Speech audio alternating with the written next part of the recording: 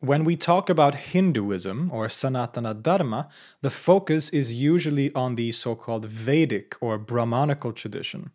That incredibly complex web of beliefs and practices related to the ancient Vedic texts and the philosophies that are based on those texts, such as Vedanta, for example, which we have talked about at length previously on this channel. Even I, in my video on the Vedas, said that this group of texts is the one unifying factor in the large category that we call Hinduism today, which actually isn't entirely true. Indeed, there exists and have existed other traditions that still fall under the umbrella of Hinduism that didn't grow out of the Vedic tradition. They are, of course, still, for the most part, in conversation with the Vedas and the Vedic tradition, but not as their primary source. We already talked about one such tradition, Tantra, in a previous episode, and today we're going to continue in a similar line. Because one of the most significant and yet surprisingly less known forms of Indian religion and philosophy has been the non-dual school called Kashmir Shaivism. A school where the god Siva is worshipped as the one reality and consciousness of all things, and whose main foundational figure, Abhinavagupta, is one of the greatest and most impressive philosophers in history.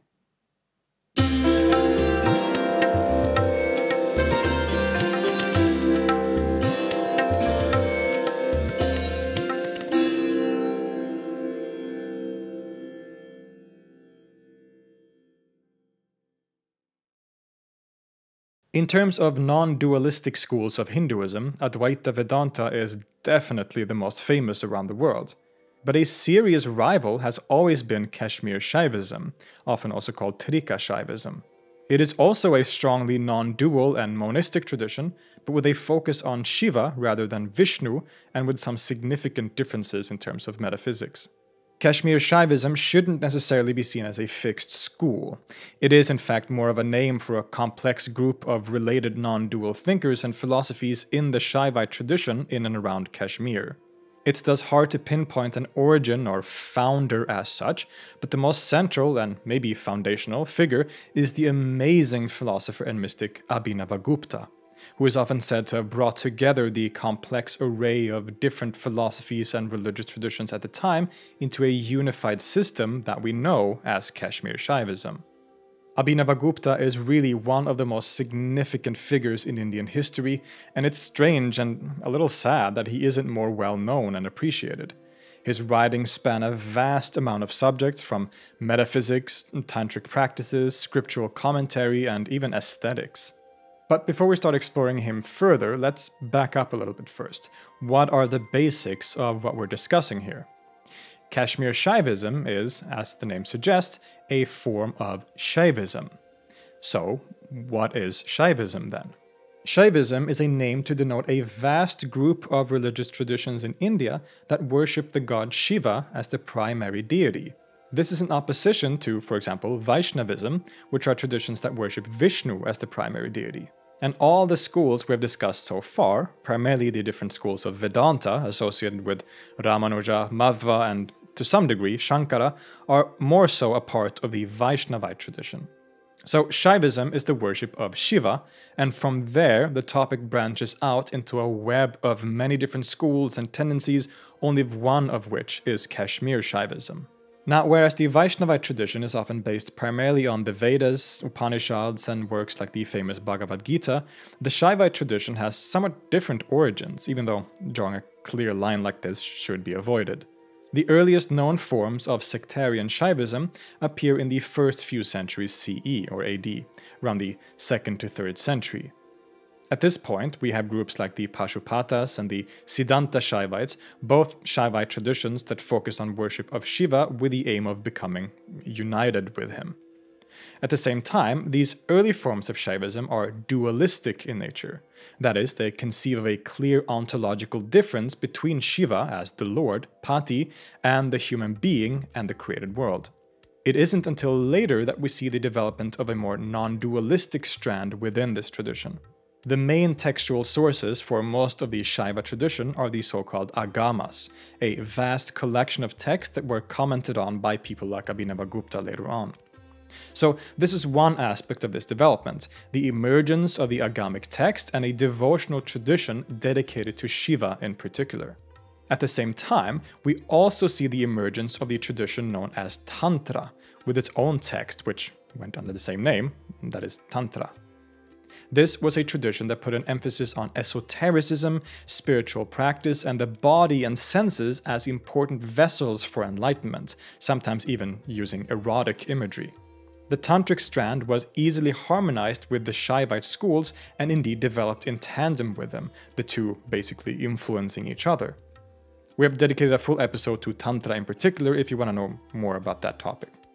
But Tantra also became central to another important aspect of the larger Shaivite tradition, namely Shaktism, or the worship of the goddess or female aspect of the divine, often called Shakti. It's already getting a little complicated, but bear with me. So there are schools of devotional Shaivism, dualistic schools of Shaivism, that are developing in tandem or in connection with other schools or movements like Tantrism and Shaktism. But the first example of a properly non-dualistic Shaivism comes in the scripture called the Shiva Sutras, a collection of aphorisms thought to have been revealed to the 9th century sage Vasugupta. Legend says that he had a dream where Shiva told him to go to a certain rock on which the sutras were inscribed. This is thus considered to be the words of Shiva himself in a way, and is the foundational text or texts for non-dual Kashmir Shaivism. Vasugupta may have been a historical figure, and tradition says that he had two students, Kalata and Somananda. The former figure, Kalata, is often thought to be the author of another foundational text, the Spandakarika, the treatise on vibration, which talks about the ultimate reality of consciousness as vibration, or spanda. An essential vibration that is at the core of reality and which can be used to reach enlightenment. This is another key aspect of non-dual Shaivism at the time. That second student, Somananda, originated another significant tradition, namely the philosophical school of recognition called Pratyabhijna in Sanskrit. This school is perhaps best represented by his student, Utpaladeva, and proposes that everything is one with the absolute unified consciousness that is Shiva, and that humans can reach liberation by recognizing their own fundamental reality as that very consciousness. As we saw, aside from these philosophical development, the tantric systems had also developed into a significant force. In particular, the schools known as Kaula or Krama Kaula, with a focus on worship of the goddess or Shakti in the form of Kali, as well as what is known as the Trika lineage, with focus on 3 divine energies, would become important for Kashmir Shaivism. It should be pointed out that while we've been talking about these as different schools or movements, we should be very careful not to draw too stark borders between them, because they've always been very strongly interrelated and connected to each other, right? The borders between them aren't clear at all, but it can be helpful to look at it from this basic perspective to get a better grasp of the overall development of this tradition. But it can be a little difficult to grasp how this all fits together and in what way, even for myself, if I'm being honest. The primary master of Kashmir Shaivism in the 20th century, Lakshman Jo, formulated it in this way. Trika is the overarching term, and Pratyabhijna, Kaula, Krama, and Spanda all fit under this category as subsystems. Quote, the Trika system is comprised of 4 subsystems, the Pratyabhijna system, the Kaula system, the Krama system, and the Spanda system. These 4 systems, which form the one thought of the Trika system, all accept and are based on the same scriptures.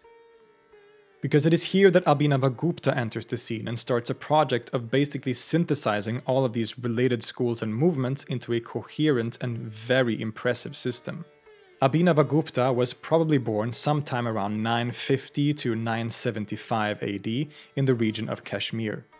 He came from a Brahmin family and clearly had a passion for learning, as he basically started studying every subject imaginable. He would have studied scriptures like the Agamas and the Tantras and the Shaivite tradition as a whole, as well as the traditional Vedic literature.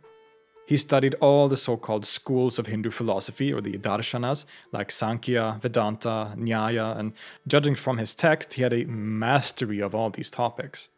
It seems that he even studied non-Hindu religions like Buddhism and Jainism, and had an impressively comprehensive grasp of these topics as well. He also studied things like philosophy of language, drama, music, and aesthetics, all topics that he would write important works about. This also came with a spiritual vocation, and he was soon also initiated into the tantric traditions of Kaula and Krama under teachers like Shambhunatha, who was his main guru and belonged to the Kaula lineage, as well as Bhutiraja and many other gurus. He is said to have reached spiritual illumination or enlightenment through these tantric practices. He was taught not only these spiritual practices of Tantra and goddess worship, but also the philosophy of recognition and the Spanda school that we mentioned earlier. In other words, Abhinavagupta was an incredibly learned and accomplished person. He was a scholar and polymath, able to intellectually tackle a vast amount of different subjects, as well as an enlightened guru involved in spiritual practices and teaching his own students this path to realization. At the same time, he wasn't a renunciating monk who lived alone in the woods or something. He lived with his family and stayed active as a teacher and friend, all of which is connected to the ideas of Tantra and Shaivism and its emphasis on living in the world rather than detached from it, a topic that we'll return to later. He seems to have been quite the character, as descriptions from that time attest to. Quote, Abhinavagupta has his eyes trembling in ecstasy. In the middle of his forehead is a conspicuous tilaka made of ashes. He has a rudraka bead hanging from his ear. His long hair is held by a garland of flowers. He has a long beard and golden skin. His neck is dark with shining yakshapanka powder. His upavita string is hanging down loose from his neck. He wears a silken cloth as white as moonbeams, and he sits in the yogic position known as virasana. One hand is held on his knee, holding a rosary with his fingers clearly making the sign that signifies his knowledge of the highest Shiva. He plays on his resonating lute with the tips of his quivering fingers of his lotus-like left hand. All of this learning and spiritual practice allowed his genius to shine through in his many writings. In works like the Tantraloka, his largest and most significant philosophical/theological work, he explicates a system that expertly brings together all the strands of thought at the time into a unified whole. From the devotional Shaivite tradition to the philosophies of the Shiva Sutras, the philosophy of recognition and Spanda, the tantric schools of Kaula, Krama, and Trika, as well as many other areas of knowledge, it's all harmonized in an incredibly impressive way in the writings of Abhinavagupta.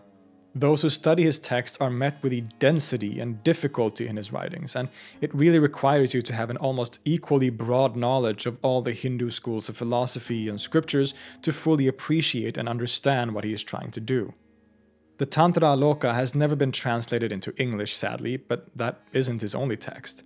He wrote the Tantrasara as a kind of summary of the former work, as well as devotional hymns, commentaries on scriptures, and independent philosophical treatises.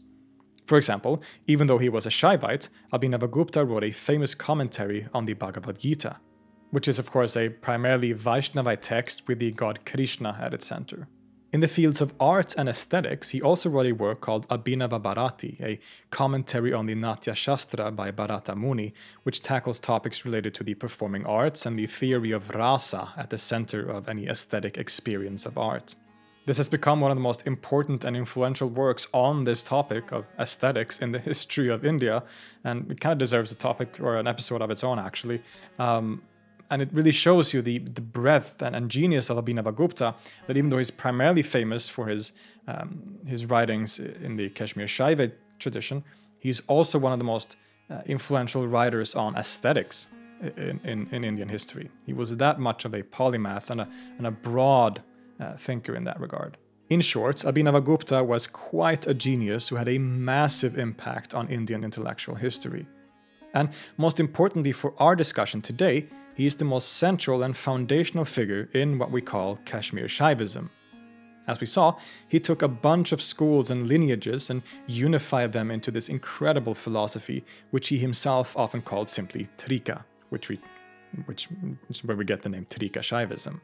The reason it is most often called Kashmir Shaivism in the West is simply because Abhinavagupta and all the other non-dualistic thinkers we've mentioned mostly lived in Kashmir, and the school has been associated with that region ever since then.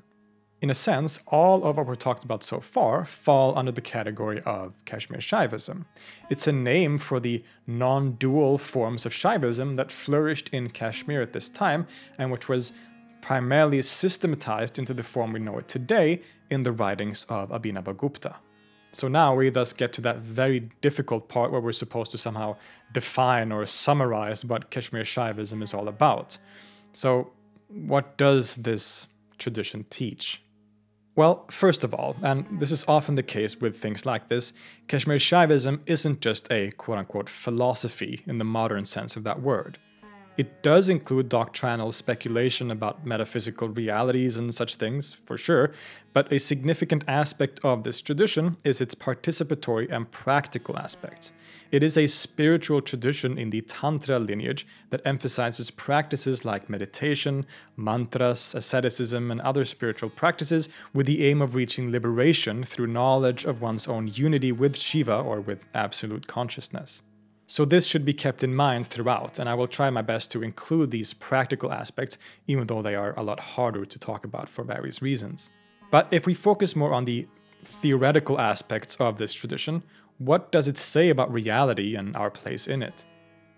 The basic principle of Kashmir Shaivism is a strict non-dualism. There is only one unified reality, the supreme consciousness, which is identical with Shiva. Shiva is everything, and thus everything consists of and takes place within that one consciousness. I could also put it this way: all that is consciousness, a single absolute consciousness in which everything takes place and which everything is. Consciousness is identical to being itself, or existence. To exist means to be consciousness, to be experienced by an awareness that is identical to yourself. That consciousness, the absolute itself, the real, is represented by and is identical to the god Shiva. So Shiva is being and the reality of all things. There is only Shiva. In other words, this is a non-dualistic and monistic theology or philosophy. But there are also a lot of complexities to this system of thought which we will have to dive deeper into. Now, you probably know that I'm usually not too fond of comparisons, but it might be helpful in this case to look at the other major and most famous non-dualistic school of Hinduism, Advaita Vedanta, and see where the two diverge, because there are indeed a few significant differences between them. Advaita Vedanta and its representatives, like Shankara, talks about the absolute as Brahman, which in some schools is identified with Vishnu, but in the more strictly non-dualistic Advaita is usually seen as an attribute-less reality, what is known as Nirguna Brahman. The Kashmir Shaivites also talk about Brahman occasionally, and it is clear that they see their concept of Shiva as identical to Brahman, but they prefer to use the more personal divine form of Shiva as the embodiment of the real, and use many different names for it, such as, well, Shiva, Bhairava, Parameshvara, the Supreme Lord, and similar words. The reason for this emphasis on the more personal form of the divinity will become clear later on in the discussion. The two schools are indeed similar in that they conceive of the world in non-dualist terms. There is only the absolute, and nothing other than it has self-existence. But they also conceive of this non-dualism in significantly different ways. In Advaita Vedanta, there is only the one Brahman, and everything else is a kind of illusion. Brahman is one and absolute, an unchanging essence of reality. This means that all multiplicity we experience, hence everything we experience as other than Brahman, quote-unquote, is unreal in a sense. It's the result of what's known as avidya, or ignorance, and maya, illusion. We falsely see all these things in the world and superimpose self-existence and identity upon them, but in reality none of it's real, because it's all the Brahman. Now, it needs to be said that this is not some kind of existential nihilism. In fact, writers like Shankara argue precisely in opposition to nihilism. They aren't saying that nothing is real as such, but that everything is simply the one Brahman, and everything we experience as other than Brahman is false insofar as it is other than Brahman. Just like the person in the famous analogy falsely thinks that he sees a snake on the road when in reality it's only a rope, so we should realize the illusory nature of the world, but not in the sense that there is nothing there at all, only insofar as we see a snake when in reality it's just a rope. When we realize what is real, the snake doesn't disappear into nothingness, instead we just see it for what it truly is, which is a rope. Similarly, the world is real insofar as it is Brahman, but unreal insofar as it is seen as other than Brahman in its multiplicity. This means that Advaita Vedanta emphasizes a kind of turning away from the world. The world, as we know it, is unreal, and we are to transcend this world to reach the one Brahman, which is our true identity once we look past the world. Advaita is a negating non-dualism, in other words. Brahman is alone, one and unchanging, and to reach it we must negate everything else, which is illusory. This is not the approach of the Kashmir Shaivites. They agree that the Absolute, in this case Shiva, is all that there is, and nothing exists apart from him, but their view of the relationship between the Absolute and our everyday world of experience and multiplicity is fundamentally different. The world is not an illusion at all. Multiplicity is not unreal. It's a real manifestation of the oneness of Shiva. In other words, it's a philosophy of affirmation. Everything is Shiva, including multiplicity and every aspect of the world as we experience it. Shiva, or Supreme Consciousness, is one, for sure, but he is also multiplicity, and one does not cancel out the other. In fact, in order for Shiva to be absolute, in order to uphold a true non-dualism or monism, it must somehow unify oneness and diversity as a single identical thing. Abhinavagupta writes, quote, "We do not base our contention that reality is one because of the contradictions inherent in saying that it is dual. It is your approach that accepts this method. While, if duality and oneness were in fact to contradict each other, they would clearly be two distinct realities." In other words, if oneness and duality were truly two different things, where duality is false and oneness is real, as the Advaitin would say, that very statement implies duality, because it conceives of two opposing concepts different from each other. The Shaivites, like Abhinavagupta, instead affirm that oneness and duality, or diversity, is one and the same thing. It's all encompassed by the reality of Shiva. The eminent scholar Mark Dyczkowski says, quote, "The Shaiva method is one of an ever-widening inclusion of phenomena mistakenly thought to be outside the Absolute. The Vedantin, on the other hand, seeks to understand the nature of the Absolute by excluding every element of experience which does not conform to the criterion of absoluteness, until all that remains is the unqualified Brahman. The Shaiva's approach is one of affirmation, and the Vedantins one of negation. They arrive at the Absolute from opposite directions." This approach of the Shaivites is not only important on a philosophical level, but it also has significant impact on the practical aspects of the tradition, which we'll see later. In this way, and many others, the Shiva of Kashmir Shaivism is significantly more dynamic and kind of in motion than the static and unchanging Brahman of Vedanta. Shiva is a personal god. He is the supreme consciousness and being which include the dynamic aspects of manifest reality. He is a reality which pulsates and vibrates. It's a consciousness that knows itself in a dynamic self-knowing that manifests the universe precisely as the content of that self-knowing.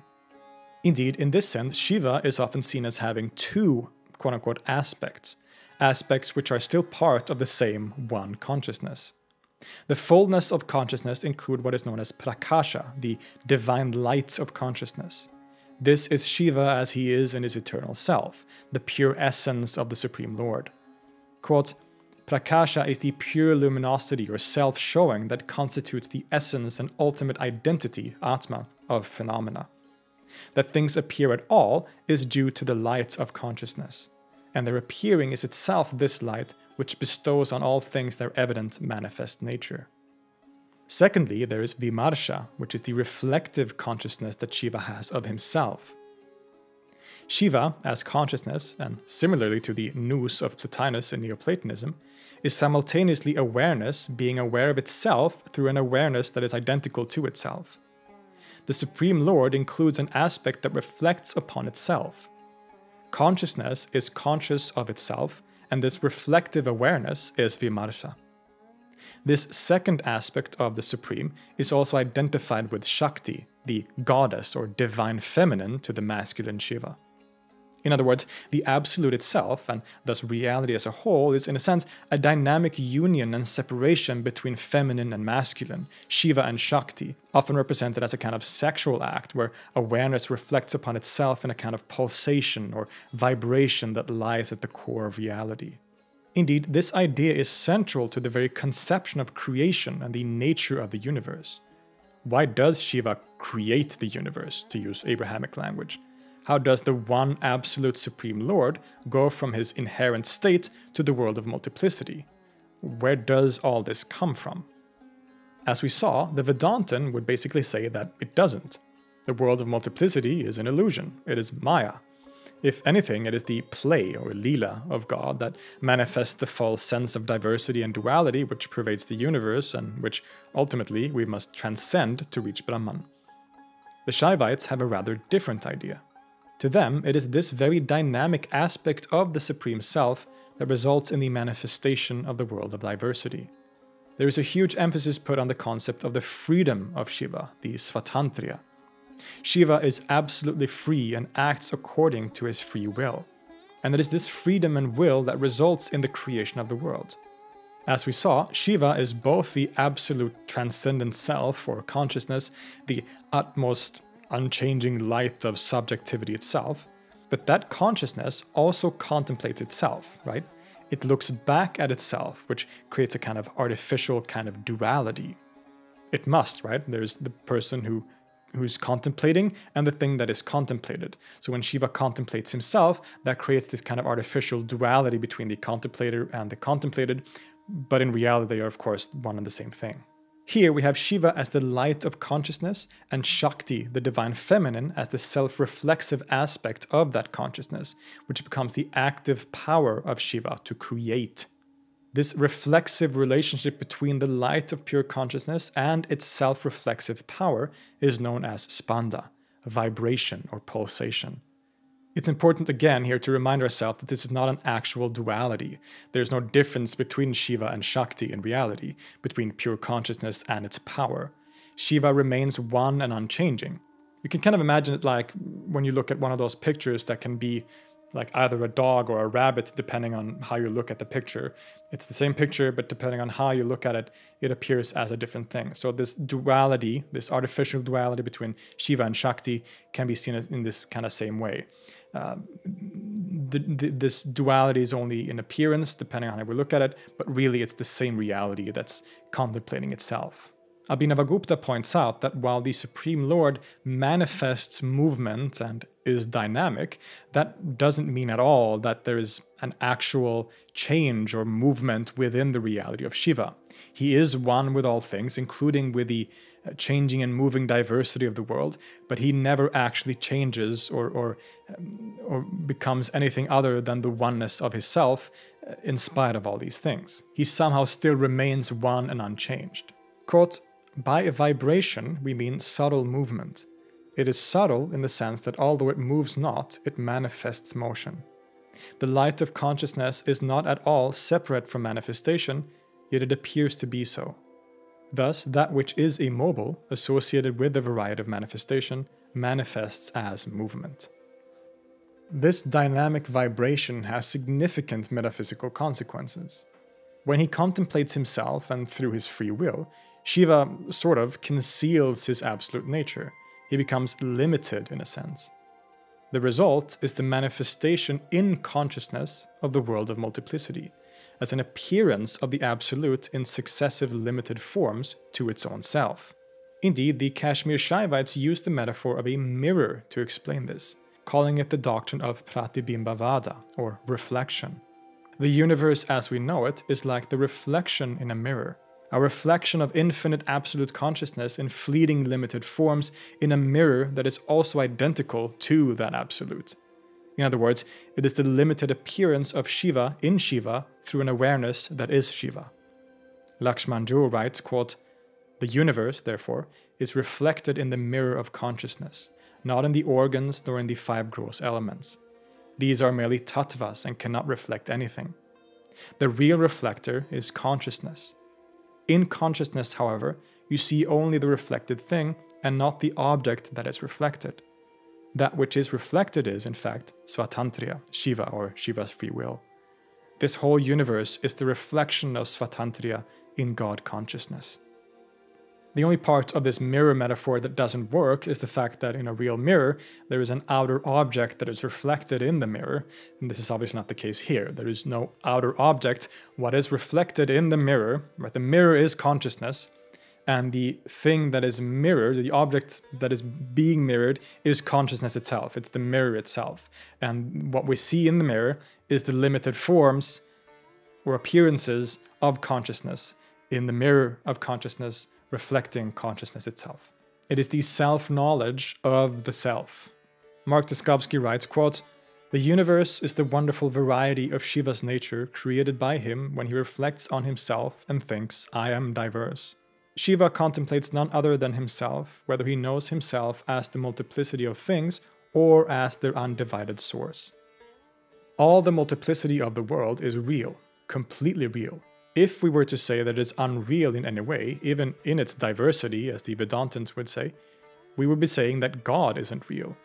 Shiva is all there is, and the world is only this manifestation of Shiva to his own awareness and through his active power, which is Shakti.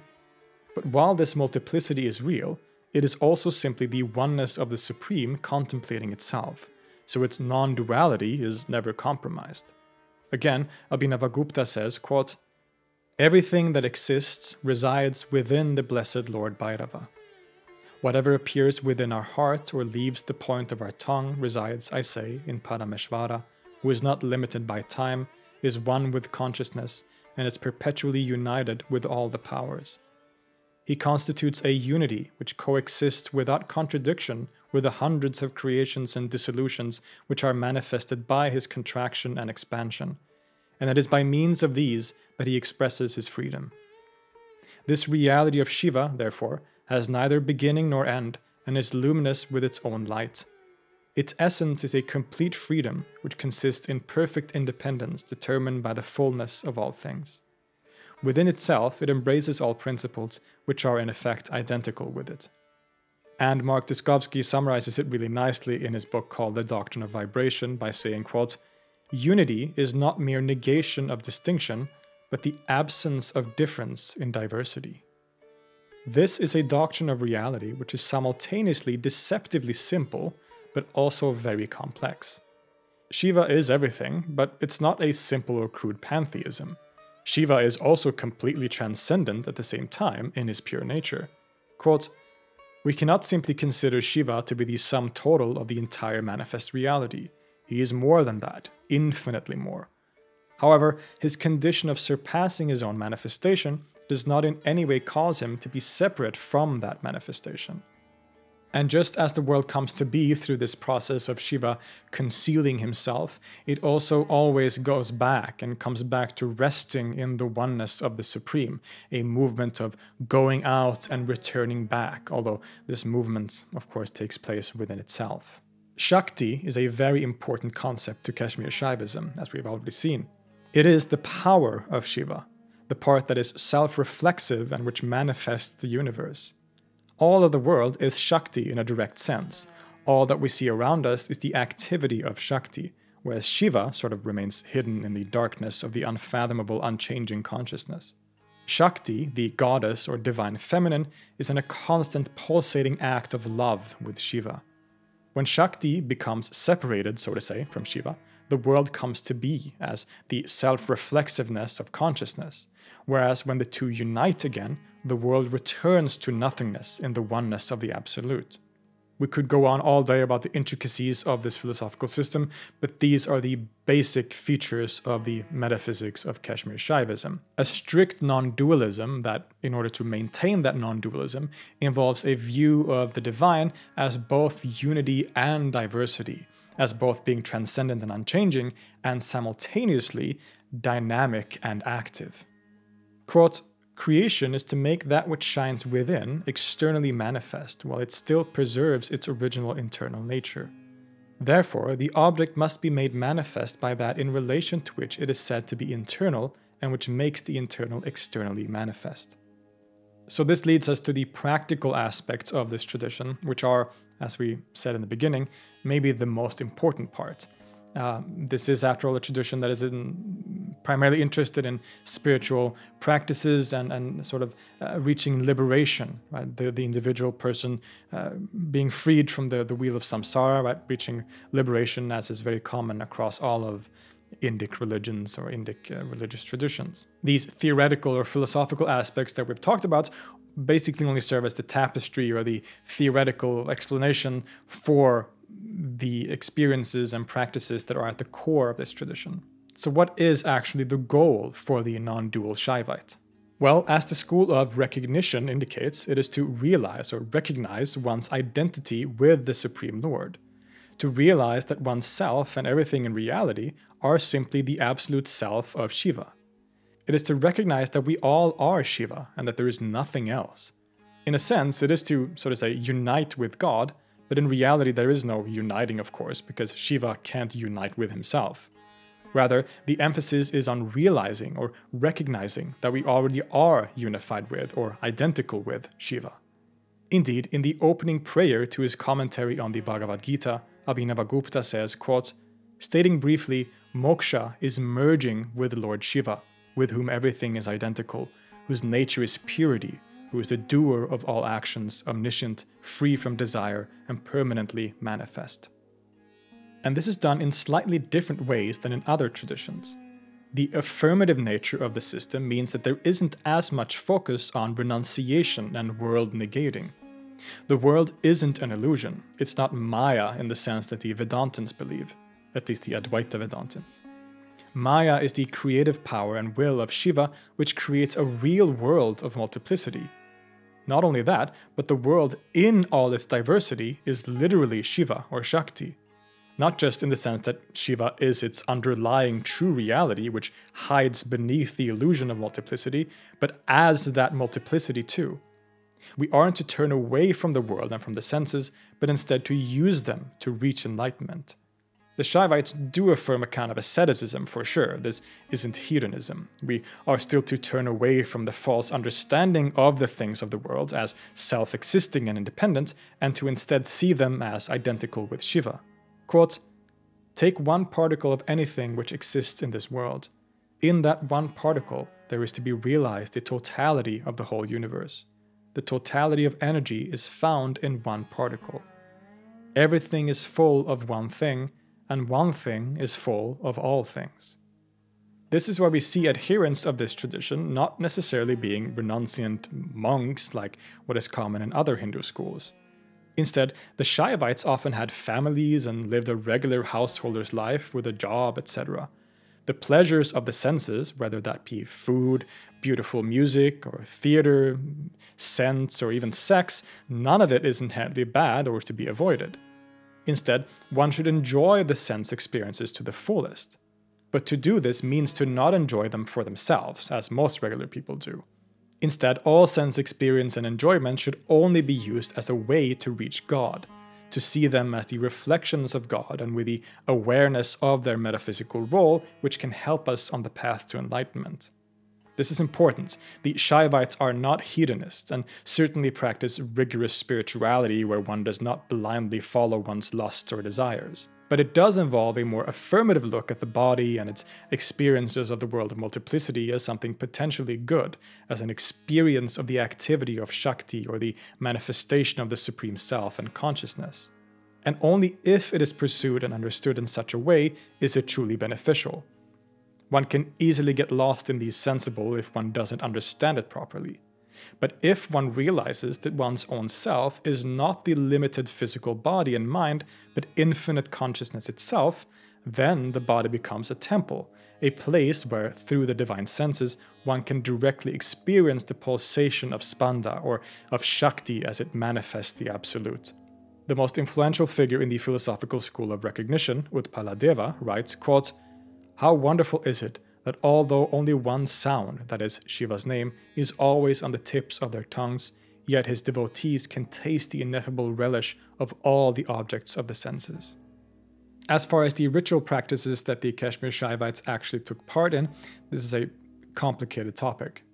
As we said earlier, this is essentially a tantric tradition, right? This belongs to the larger lineage of Tantra. And so when we look at the practices of Kashmir Shaivism, they are often the same or very closely related to those same practices within the tradition, the larger tradition of Tantra.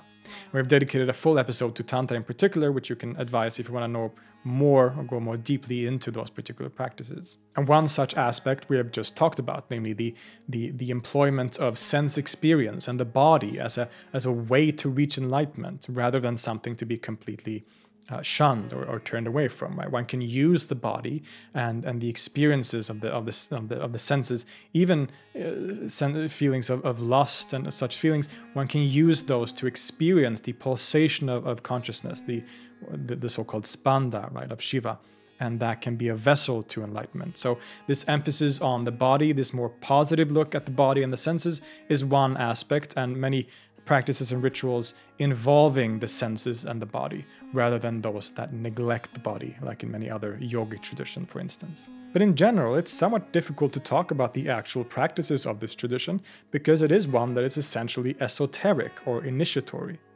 In order to take part in the tradition, you need to be initiated by a teacher, a guru, who will then impart the teachings and practices to you. Specifics can vary depending on the person, and because it is esoteric, it isn't really something that is spoken about publicly. Now, you can find out about a lot of these practices through books and such.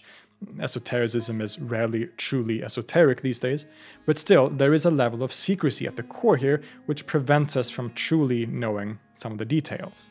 But in general, just like in Tantra at large, Trika Shaiva practice involves different forms of meditation. There is often talk about a one-pointed or single-pointed meditation, which can mean a form of meditation where one literally fixes one's gaze on a single point, or more generally as fixing one's mind on a particular concept or visualization. The guru will teach different techniques of meditation, which might involve things like breath control and visualization techniques. This is another key aspect of Tantra, the practice of visualization as a means to reach higher spiritual states. If you've ever seen the beautiful and complex mandalas, often associated with Tibetan Buddhism, for example, then you have encountered an example of this. Mandalas are often images used precisely as a help or aid in these visualization practices, and can involve different gods or divine worlds and scenes with incredible depth that is meant to be sort of trance-inducing, basically. Similarly, another important key feature of this tradition are, of course, mantras, phrases or words usually given specifically by a guru to the initiate that are chanted, and often during meditation. The most famous mantric sound is probably the Om, which often comes to represent the Brahman or divine as a whole, and as an underlying sound or vibration from which the whole universe emerges. Another common mantra in the Shaivite tradition in particular is Om Namah Shivaya, but there are many different mantras and variants that can be assigned by a guru. Indeed, when talking about practice in the Tantra Aloka, Abhinavagupta divides it into 4 different levels or means to realization. The no means, Anupaya, the divine means, Shambhavopaya, the empowered means, Shaktopaya, and the individual means, Anavopaya. The first 3 of these are exclusively internal practices, levels on which consciousness recognizes and contemplates itself in different modes. It is only in the lowest level, the individual means, that actual physical spiritual practices are a part, a kind of yoga in other words. And Kshemaraja, Abhinavagupta's closest student, comments on this by listing a few of these core practices of Shaiva Tantra Yoga, which is different in many ways from the classic yoga of Patanjali. He mentions posture, asana, regulation of the breath, pranayama, focusing of attention, dharana, meditation, dhyana, and contemplation, samadhi. These individual means in turn lead to the person achieving the higher means. She reaches the empowered means, which are all internal. From this, one reaches the divine means, and finally the no means, which is when one is simply non-distinct from the reality of Shiva and simply experiences infinite consciousness as that consciousness itself. Shakti is often seen as the door to Shiva. It is through Shakti, the creative power, that we eventually reach Shiva. And since Shakti is that power that is manifested everywhere, we experience Shakti through the body and the senses. Hence, aesthetic experiences, such as listening to music, can be a form of spiritual practice, as well as more controversial things such as rituals involving sex. Indeed, Tantra is today in the West primarily and wrongly associated with sex. As we explored in our previous video, this is often a grave misreading or misunderstood aspect of this tradition. As I hope you have seen, Tantra is so much more than that. But it is true that sexual rituals, while not that common or central, have played a part. Because the sexual act represents the union and relationship between Shiva and Shakti, the two primary aspects of Supreme Consciousness itself. One can use that profoundly powerful sensual experience of sex as a tool for enlightenment through a mirroring of the essential pulsation of reality itself in a kind of microcosmic form. When the two practitioners are engaging in a ritual act of sex, they are mirroring the sexual act of Shiva and Shakti, the basic pulsation movements of reality itself. In any case, this is only one of a number of different practices involved in Tantra or in Kashmir Shaivism in particular, and it should not be overemphasized the way it has been so often, and still is very much so in the Western world when talking about the topic of Tantra.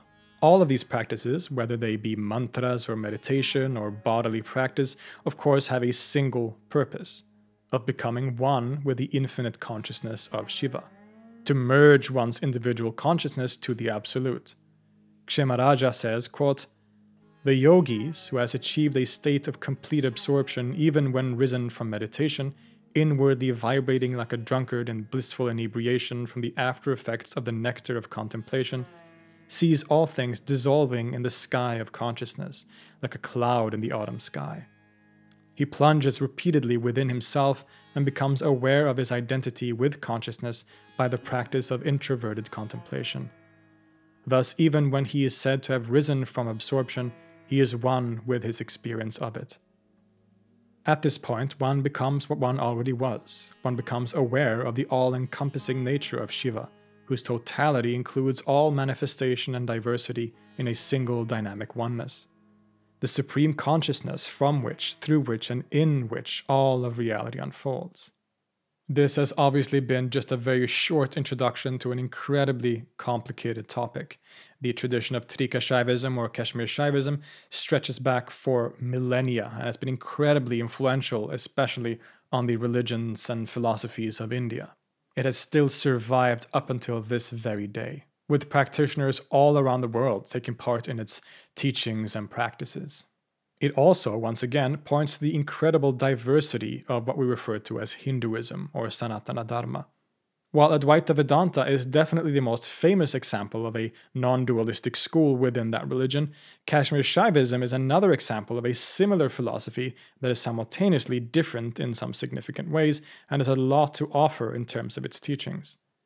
It offers some profound ideas about the nature of reality and produced some of the greatest thinkers in the history of the world, such as Abhinavagupta. If you want to dive deeper into the topic, then there is, as always, a list of sources and recommended readings in the description, which I highly recommend that you check out. Sadly, there isn't as much written on Kashmir Shaivism as one would maybe hope, at least not compared with other philosophical schools in Hinduism, like Vedanta, for example. But there are some essential texts and articles that you can advise, all of which, again, are in the description.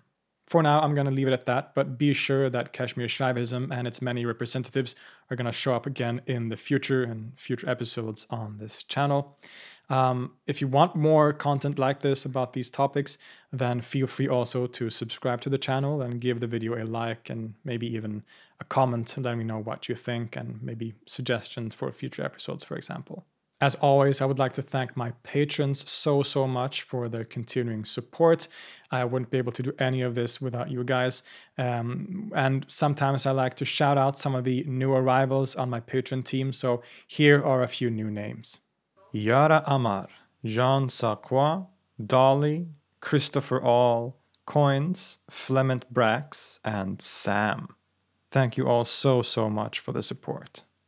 Patreon is really the best way to support this channel. It helps me gather the books for research. It helps pay for video editing softwares and all the stuff that I need to make these videos as good as possible. So I'm truly humbled and eternally grateful to all of you for supporting this channel and my work. a work of bringing free content and educational content on the world's different religious and philosophical traditions, which is something that I'm incredibly passionate about, and which it seems there is a lot of you out there who are passionate about it as well.